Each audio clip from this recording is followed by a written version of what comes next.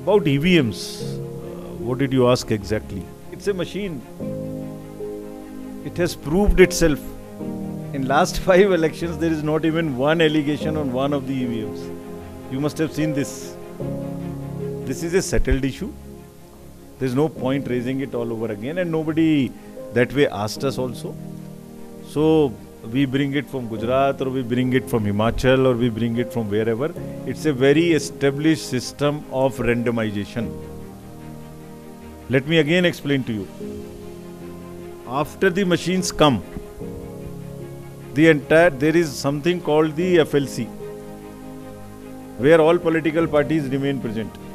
Even if it is a car which has come from Maharashtra or Gujarat or Delhi, that will again be said, please check it in front of everybody. You drive it yourself, cast your vote, see the mock polling, remove the mock polling result, and thereafter every machine is randomized. That too in the presence of the candidates and their agents. So this poor machine doesn't know as to where would it go.